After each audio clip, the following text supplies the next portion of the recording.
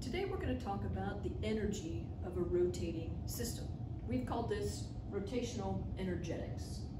Now remember, we've just talked about kinematics and how we can study the angular velocity, if the velocity changes, how much time it takes. So we talked about omega and alpha and theta. And so we begin this series with a question kind of as a review over that. So here we have an angular flywheel. So a flywheel is simply a heavy disc, and it's very important to the timing in your engine. But it's a heavy disc in the front of your car that has some belts around it. And so it says the angular velocity of a flywheel starts at 8 radians per second, and it undergoes a constant angular acceleration of -4 radians per second squared. And it wants to know, what is the angular displacement when the flywheel reverses its direction? So first we want to kind of label what we have and then look for what we're being asked to find. But notice immediately that you start off with a positive velocity and you have a negative acceleration. So this is a cue to us that this thing is going to slow down. So it's spinning, and of course if it has a positive angular velocity, remember positive direction is going to be counterclockwise. So it's spinning counterclockwise, but it's going to slow down, slow down, slow down, slow down, stop, and then change its direction and speed up, speed up, speed up if we keep that acceleration constant. So let's see, we know that we're looking for how far this goes, through how many radians does this travel. We do know that if we start at the beginning, we have a starting velocity of 8 radians per second, our final velocity will be 0, our acceleration is -4 radians per second squared. Now this information does not give me anything about distance if I use the alpha equals change in omega over time equation, but I might be able to get time and then use another equation. So I might have to do this in 2 steps. So here I know that I can take that equation for change in omega over time is alpha and rearrange it to solve for time. So I get time is change in omega over alpha, and then if I plug my information in, this gives me a time of 2 seconds. I still want to know how far this goes. So now I need to get into that long kinematic equation. I need to get into the theta equals theta naught plus omega naught t plus 1/2 alpha t squared. From here, the physics is kind of done. We just now plug in the math. So how far is this going to go? Well, it'll start at 0 plus 8 radians per second times 2 seconds plus 1/2 -4 radians per second squared times 2 seconds squared gives us a displacement of about 8 radians. 8 radians, you remember 6.28 radians, that's 2 pi radians, that's 1 revolution, 1 time all the way around. So 8 radians is about 1.3 revolutions. All right, so let's talk about rotational inertia. So remember, inertia in an object is very similar to its mass. If something has a lot of mass, we say it has a lot of inertia. Those things follow Newton's first law. Objects in motion want to stay in motion, and objects at rest want to stay at rest. The same is true for rotating systems. So we say rotating systems will have rotational inertia. But we do have an equation for this. Inertia, rotational inertia is the symbol I for inertia. And for a system of particles, for a bunch of little different points, like even if you took the solar system or something, and you considered each planet to be a point, it is the sum of mr squareds. So it's a combination of the mass that you have and how far away you are from the radius, from the axis of rotation. So it's the sum of mr squareds for a system of particles. So I is rotational inertia. It's measured in kilogram meters squared. That comes from, mass in kilograms and R in meters. So I have several demonstrations that I want to show you today, but I'm going to move through these. The first demonstration that I want to go through with you has to do with understanding the shape of an object and how that affects its rotational inertia. So this is a chart that shows different shapes and what axis they're spinning about, because your axis that you're spinning around can determine what your rotation is. For example, if you did a cartwheel, you would rotate about an axis right through your belly button. And so you would have arms and legs around above the axis.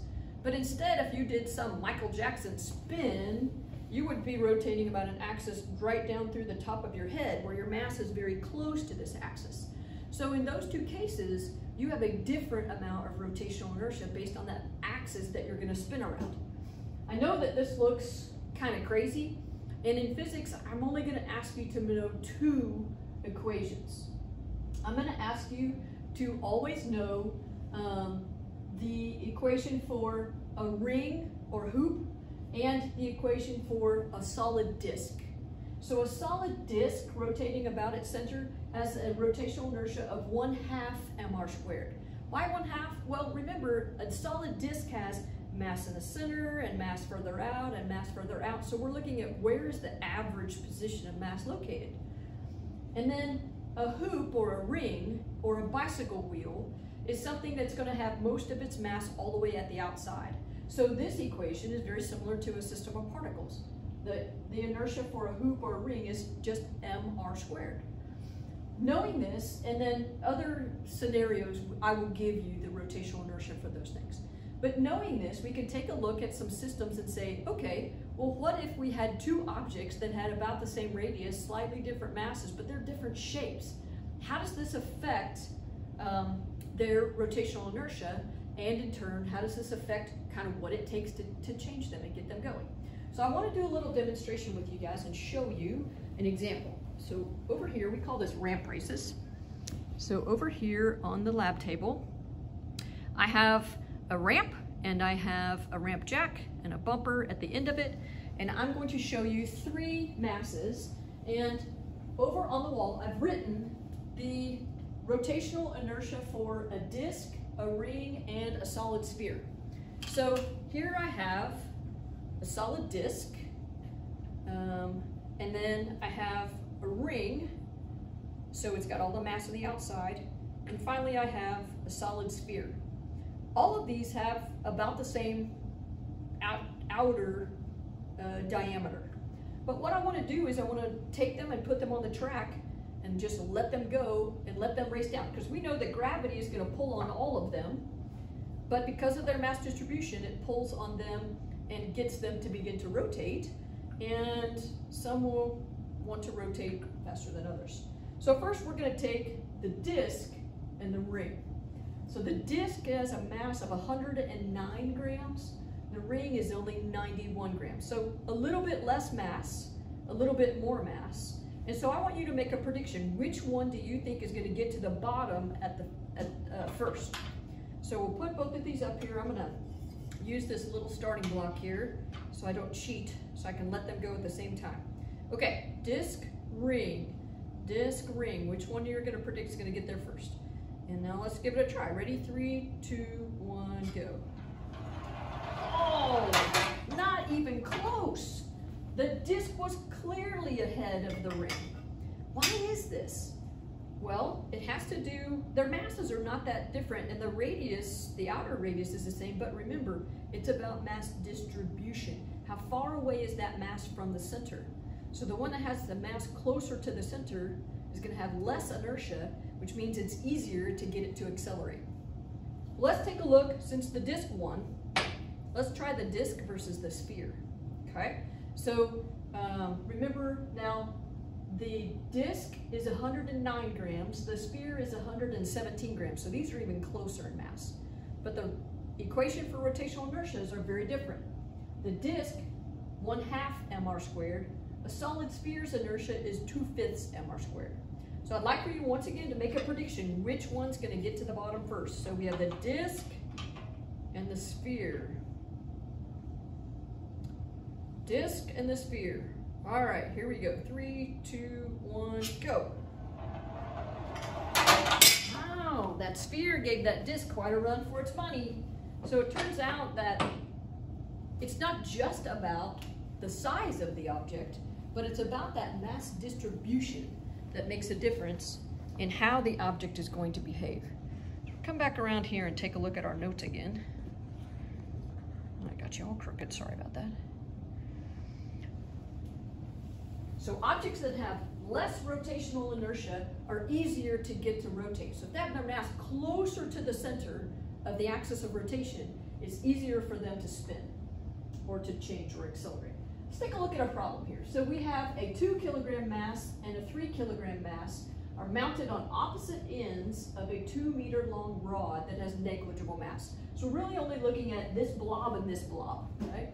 And they say, what is the rotational inertia about the center of the rod? So how much inertia right there at the center, and about each mass, assuming that the axes of rotation are perpendicular to the rod. So we're looking for the rotational inertia of this as a system. Now remember, our rod is 2 meters long, so if we're looking for the inertia right about here at the center, these are spinning around. Now it's going to kind of wobble, right? But we're looking for the inertia at that point. So if the origin is the center of rod, we know that I is the sum of mr squared.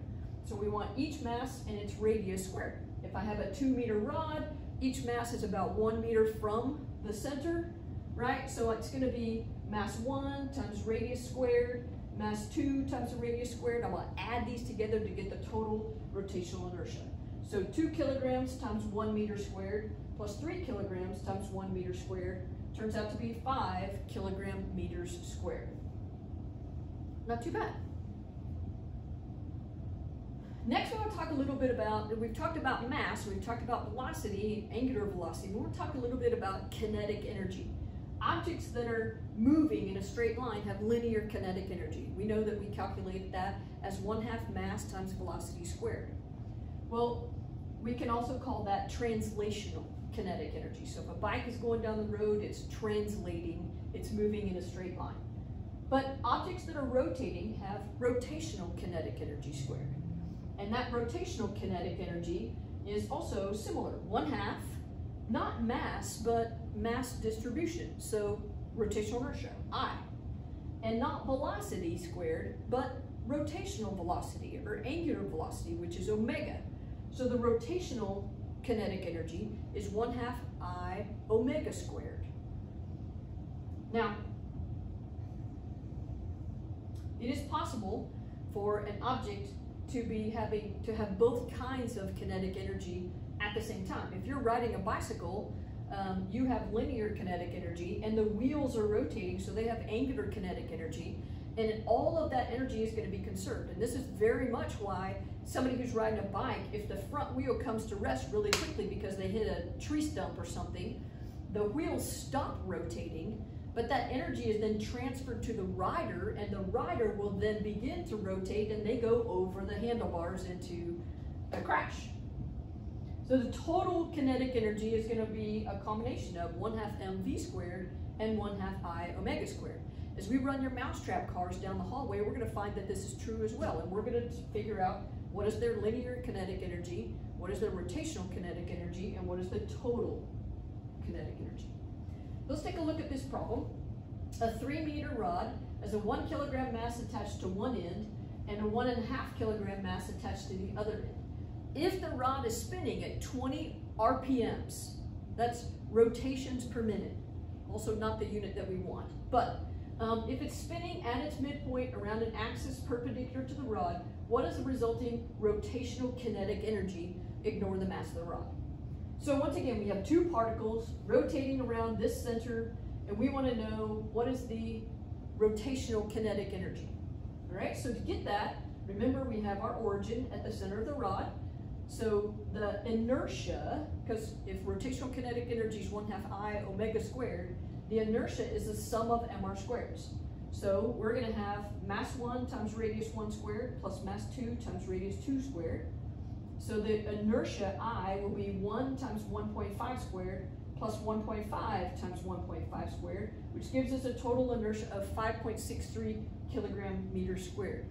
Now, that's the inertia. We need to multiply that by omega.